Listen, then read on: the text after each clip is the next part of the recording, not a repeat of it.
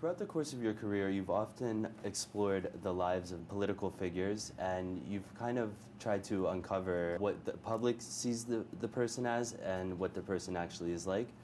And the same can be said about south of the border. Now, when you interviewed Chavez and the rest of the presidents from South America, what did you find? I found human beings.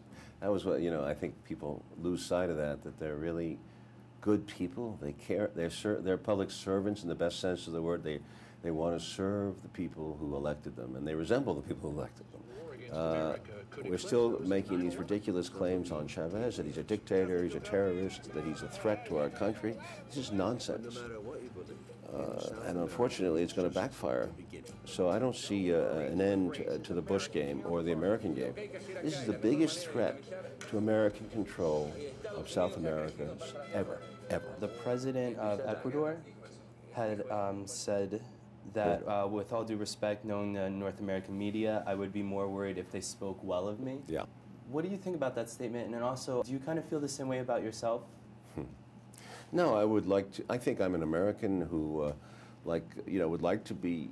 Look, what Rafael Correa of Ecuador was saying is mutual respect.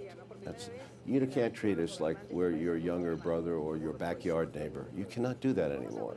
You got away with it for a long time. It's over. Turning back to the North American media, you've been pretty vocal about, I guess the whole film itself is dealing with the perception that North America media has towards South American I just don't understand it, the exaggeration. I don't understand the lack of reason. To some degree, it resembles Iran. What advice would you give to young journalists like myself? I ask the questions you're asking. I like what you're asking, because at least you're open. So many journalists sit there and they've decided, they're cold. They don't. The best quality a journalist can have, or a young person can have, is empathy for what another person is going through. Understand what Castro went through. Understand what Chavez has to go through. What these leaders try. It's hard to run a country. It's hard to think about the people first. These are key questions all through history. How can you be a reformer? Y quizá esa es una de las razones de la actividad que uno lleva, el optimismo, la fe, la esperanza y las evidencias concretas de que sí es posible cambiar el mundo, cambiar la historia.